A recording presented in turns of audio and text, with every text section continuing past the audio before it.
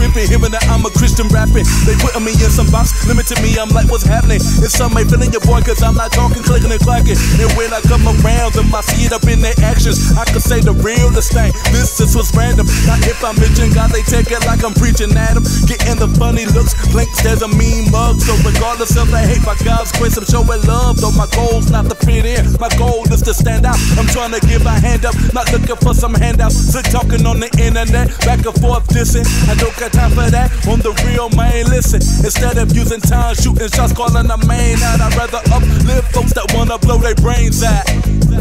This is going on, you hear that? While we fussing over nothing, lifelines I flip that. I'm talking in general and also in ministry. We aiming at each other instead of aiming at the enemy. We one body, different members, but we lose side eye when we think that everybody should be the right eye. The hand hates the eye, and this is what it's gonna be. The hand hits the eye, and now we're struggling to see. Throw the whole focus off, now we not seeing straight. The whole body feels it. Romans 12, 3-8. DJ MD.